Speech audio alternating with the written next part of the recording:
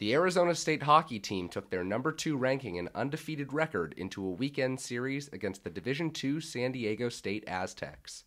On Friday night, the Sun Devils had a resounding 10-2 victory over the Aztecs as 9 different Sun Devils lit the lamp in a total team effort.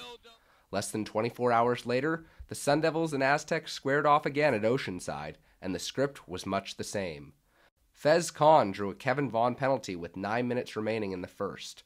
The Sun Devils have a deadly power play, and alternate captain Cale Dolinsky was first to capitalize when he found the back of the net on a rebound attempt for a goal. In case you missed it, let's take another look at Cale Dolinsky's tip-in goal. Just a short time later, Ben Finley doubled the Sun Devils' scoring output with a goal of his own off an assist from Charwa, and the Sun Devils took a 2-0 lead into the first intermission. The silent assassin goes right place, right time in this net-crashing effort.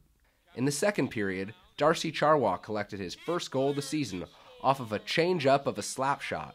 The Sun Devils held a commanding 4-0 lead, but the Aztecs wouldn't go down without a fight, as Matt Bouchard and Corey Chisholm went after one another and were sent to the box for roughing. Late in the second period, Dan Sterna smacked a slap shot past Aztec goalie Alex Corbin for his 100th career point as a Sun Devil. After Porkerzinski went to the box for the Aztecs, Cale Dolinsky capped the second period scoring with his second power play goal of the evening. Heading into the third period, the Sun Devils led 6-0, but the scoring was just getting started. Danny McAuliffe found Dolinsky, who completed the hat trick, and Dolinsky returned the favor moments later by assisting McAuliffe's first goal of the night. Up 8-0 and seeking his first shutout of the season, Joe Delia failed to corral Kevin Vaughn's shot as he got the Aztecs in the scoring column off a failed Sun Devil clearance. Later on in the third period, Stephen Collins sent a saucer pass to Jordan Young, who rocketed a shot past Corbin for one of the best one-timers you'll see all season.